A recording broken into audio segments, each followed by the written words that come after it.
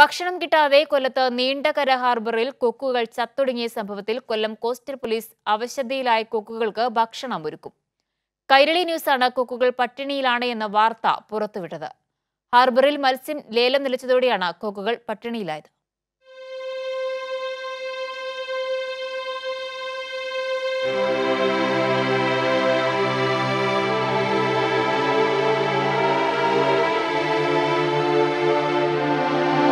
കൊല്ലം നീണ്ടകര ഹാർബറിലെ നൂറുകണക്കിന് കൊക്കുകൾ coastal police station പരിസരത്താണ് ചത്ത നിലയിലും അവശനിലയിലും കാണപ്പെട്ടത്.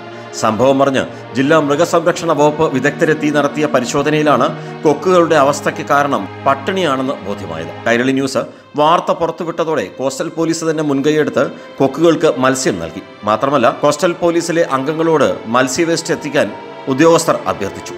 കുറ്റിവലക്കാരോടും മത്സ്യം എത്തിക്കാൻ ആവശ്യപ്പെട്ടിട്ടുണ്ട്.